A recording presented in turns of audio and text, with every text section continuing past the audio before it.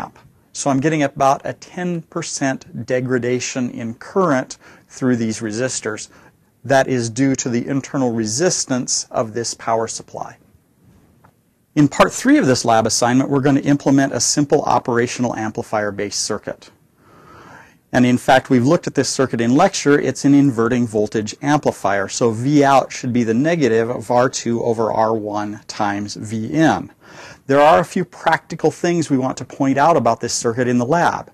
One is the input resistance. Okay, this circuit will actually draw some power from V in.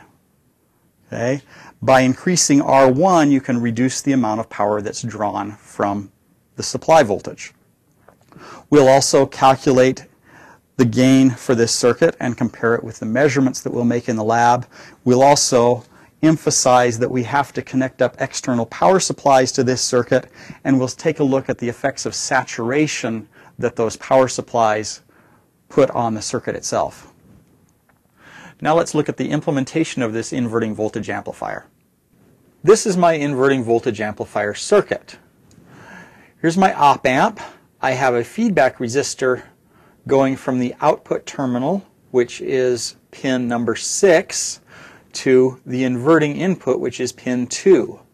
I'm using Vref1 to apply a voltage across this input resistor, which is also connected to pin 2. My non-inverting input, pin 3, is connected to ground. I've picked these resistors such that they give me a gain of about 2.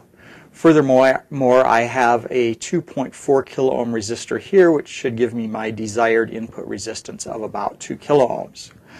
Now, I want to emphasize that I need to provide power to this operational amplifier for it to do its job. Vref provides the input, but I need 2 additional power supplies to provide the negative voltage supply, which is here at pin 4. So Vp minus is going to this strip, which then goes to pin 4. Vp plus is providing the positive power supply voltage here at pin 7. It's going up here to this strip, which is then connected to pin 7. So I should get a gain of 2, so whatever I put in at Vref, I should get twice that at the output, but it should be inverted. So if I put in a positive voltage at Vref, I should get a negative voltage out, and vice versa. I'm going to measure my output voltage using Vmeter1. Now let's go to the waveform software and apply power to the overall circuit.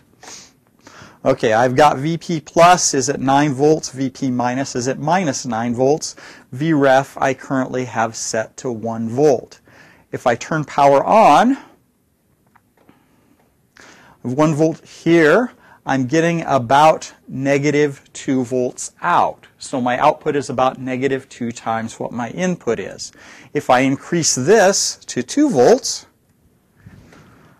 I should get about negative 4 volts out of the output. With a negative 2 volt input, I should get about positive 4 volts. Now that's up to the point where we get to saturation. These voltages, positive and negative supplies, are giving me a maximum possible range of the output. And in fact, the output will generally be limited to be a voltage that's a volt or 2 within that range.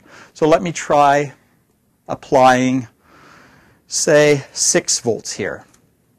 So I should get a negative 12 volts out, but I'm actually getting negative 7 volts. I can only get to within about 2 volts of this negative power supply. If I put, for example, negative 5 into this, I would expect to get 10 volts out, but I can only get to within a volt or 2 of this positive power supply. I can only get to about 8.15 volts. And in fact, if I go to maybe negative 10 volts, this guy is not really going to change at all. It's limited by the power supply itself.